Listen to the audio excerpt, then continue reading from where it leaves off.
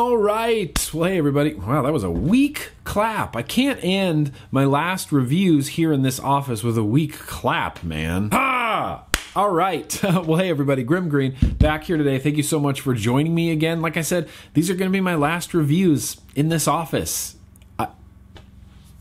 Genuinely kind of bums me out, but that doesn't mean, that doesn't mean we're not going to review stuff. I got a vapey thing that I wanted to talk about today. This is a mech mod. I've been using a lot of mech mods lately. It's essentially just my preferred way to vape. I love a good tube, unregulated tube mech mod, and this is the Ronin competition mech mod. Competition isn't kind of a word that we've heard thrown around lately. It used to be real big back in the day. Let's call it 2014, around 2014, 2015 is when the term competition really started. You don't see a lot of competition anymore, but this is called the Ronin competition mech mod. It's a beautiful naval brass mech mod. I basically, spoiler alert, I kind of love everything about it. I kind of love everything about it except for the price, but we're going to get there when we get there. And in order to get to know this mech mod just a little bit better, what we're going to do is go up close. Yeah, as we always do. Quick, short, uppy, closey time. Oh, go. Yeah, here we go. We're going to talk about this Ronin mechanical mod top to bottom. We're going to take it apart. We're going to take apart the switch. Going to show you a couple things that are in the inside. So let's start off with that switch. First, let me say naval brass top to bottom, 510 hybrid connection as well. 25mm diameter overall with silver plated contact in the bottom. So let's pull this switch out of here and I'll show it to you. It's a big beefy switch, and also the threads on all of these threads. Beautiful, nice, buttery, smooth threads. There's your switch right there. There's your contact that's going to come up and hit your battery. You got vent holes right here as well in the switch. So if I grab a flathead screwdriver and kind of put my finger here on the bottom, we can take this contact completely out. Oh God. It almost rolled off the damn desk. There's your contact right there. Silver-plated contact, boom. This is a magnetic switch right here. Big old magnet on the bottom, threading on the top. Switch is also engraved on the bottom, Ronin. And then you have another smaller magnet on the inside that's going to repel that magnet and act as sort of a cushion of magnetic floating springiness. And sometimes these magnets fall out, but the way this is designed, it can't ever flip around and like get stuck together. All you have to do is find the negative poles of it. There you go, that's the negative. And then you want that negative facing down, so you just drop it in there. There's your magnet right there, and it's really very simple to just put this together. You don't have to do it quickly. You don't have to do any sort of sleight of hand to quickly get those magnets together without one of them flipping around. Screw that contact back down in there, and that's it. You're good to go. You can actually adjust the throw of the switch by adjusting this contact as well. As you can see right now, if I continue to screw this contact down, that button is just going to recess further into the slot right there, further into its little housing. What I like to do is just back it off just a little bit. You're going to watch that switch drop down. I like my switch just to be completely flush even with the bottom of this. Yeah, that feels good right there. And then you press it, gives it a little bit longer of a throw. You can see that contact come up and hit your battery right there. So like I said, top cap is hybrid, and the top cap is actually a little bit telescoping to take up for battery rattle, to adjust for maybe different length 510 pins on the atomizer. There's your top cap right there, and what this has inside of it that I think is just phenomenal, it's just a little delrin insert, and this isn't really designed to be pulled in and out. It's in there real stiff, but I'm gonna try to yank it out right now.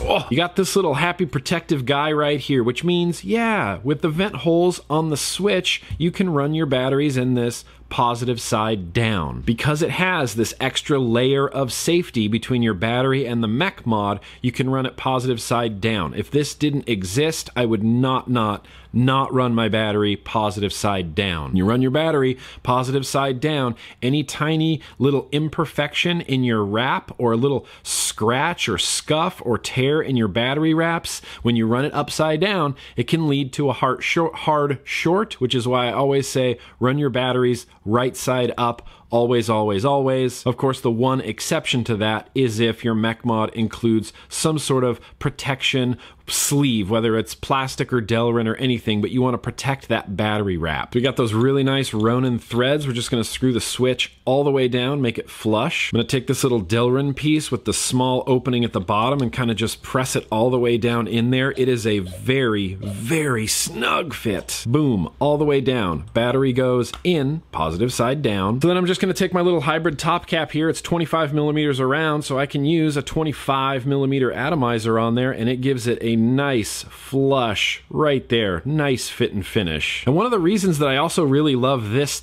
particular hybrid top cap is when you're popping your battery in and out, which you're going to do through the top, because of the way that delrin insert is in there, your battery literally physically can't come out the bottom. It can only come out the top. It stops right there on that little delrin ledge. I really do like this hybrid, this particular hybrid 510, because when you're taking your battery in and out, you unscrew this, right? And then you can just set your atomizer down on this little platform, and it doesn't like fall over. You don't have to set it sideways or have it be at an angle like this sometimes. No, you just set it down and it's got its own little stage, its own little platform right there. If you don't knock it over accidentally, it'll stay up, and then, you know, you swap out your batteries. And then you can just kind of place your hybrid top cap on here, spin it until it's getting a little bit snug, and then it's kind of knurled here. There's kind of these little facets cut out, and you just tighten it down just a little bit more. That's your finished product right there. Kind of gives it a cool, interesting look. It kind of bevels in here, and then you have this little platform that your atomizer sits on.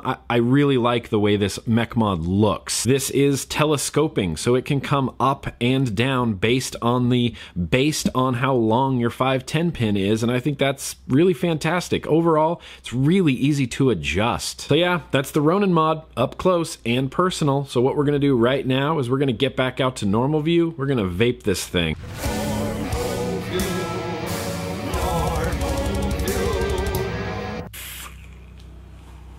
Holy crap, just hitting so well, it's ridiculous. I realize that saying things hit well is just a completely anecdotal thing to say, but in my opinion, with this M-Turk build on here, and this competition mech mod and my brand new Sony VTC5A batteries, this is an intensely hard-hitting mech mod.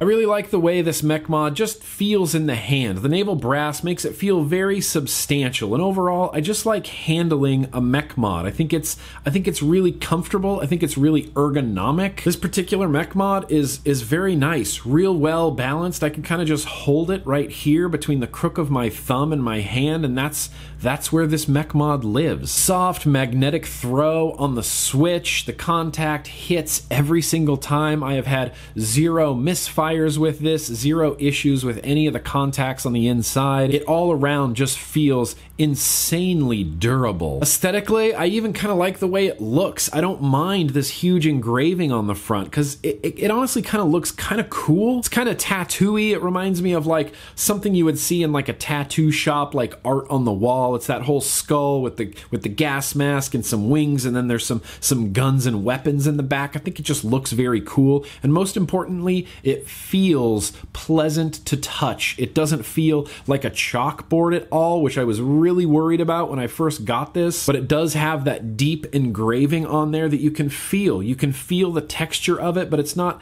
a negative texture. I'm a very textury person, and I can honestly say categorically that this doesn't bother me in any way. Holding it, feeling it, doesn't bother me in any way. I do also really like that it's 25 millimeters around, so I can use 25 millimeter atomizers on it, but with that said, it's 25 millimeters around, and that doesn't mean you can't use anything smaller on it. And if I grab something like this, like the Bonza, it's 24 millimeters around, and it still fits on there, looks nice. The fit and finish on it is beautiful. The way that the atomizer connects to this mod, I think just looks very cool and functions very efficiently. Now this mech mod is not for like the big mass market. This is not going to appeal to a lot of people. A, because it's a single tube unregulated 18650 mech mod, and B, the price on it is high. This is kind of an expensive mech mod. I'll throw a link down in the description, but Drip Revolution carries all of the Ronin competition mech mods. They have a few different varieties. This is the X2-Ambition model. And if you want to buy this mech mod, it's going to run you about $170. That's expensive. There's no way around it. That's just an expensive mech mod. But I love using it so much, and I just love the way that this hits, and I like the added safety features in this. I like that there's vent holes in the bottom. I like that they included that delrin sleeve to help protect your battery so that you have the ability to run it upside down if and when you actually need to take advantage of those vent holes, which should never happen. It should never happen, but it's still nice to know that those vent holes are there. So we're gonna come to the part where everybody's gonna get mad at me. Let's play the Aliens game or the FDA game where they come and take everything I have. I have 0 vape gear, 0 anything, 0 mech mods. Is the Ronin competition mod something I would seek out and buy? I can't believe I'm going to say this, but yes, this is a mech mod that I wish to own. If I had nothing, this would honestly be possibly one of the first mech mods that I would go out and buy. I've been enjoying it that much. I'm an old school vapor. I like mech mods and I like glass dripper bottles, and this little combo right here has just been unbelievable. I love it. I literally love vaping this. And that's something that you just can't put a price on. And like I said, this is not gonna be for everyone. This isn't for mass consumption. These mods are made for people who want these mods. And I definitely am one of those people that really is into this mod, that would probably save the money to buy a mod this nice. And I can already see down in the comments there's going to be a lot of, well, it's just a tube. Why is a tube so expensive? It's just a tube and magnets, and why is it so expensive? Look, I'm not trying to justify the price on this. These are manufactured in the United States, which is another really big selling point for me. I'd like to buy a mech mod from a United States manufacturer. And without going down that road and getting on my soapbox, I'm just gonna say, yeah, fuck yeah, I'd save up the money and I'd buy this mod. Having used it for as long as I have and falling in love with it as hard as I have, this is something that I would want to own in my life. I truly and honestly don't see this mech mod ever getting retired, ever. This is one of my, like, end game setups. I've been vaping for 9 years now, and it's time that I actually settled down and kind of found my end game setups. And I think a mech mod and an RDA and a glass dripper bottle is just, it's just going to be one of my end game setups. I can't help it. I really like it. So to anybody like myself that might be seeking out sort of a higher end sort of mech mod situation, the Ronin competition could be what you're looking for. But that's enough rambling from me. I'm going to wrap this up. It is what it is. It's the Ronin competition mod, an expensive mech mod made in the USA that I happen to just absolutely fall in love with. Sorry, not sorry. That's what I got for today, everybody. Thank you so much for watching, and as always, yeah, dude, let's keep on vaping.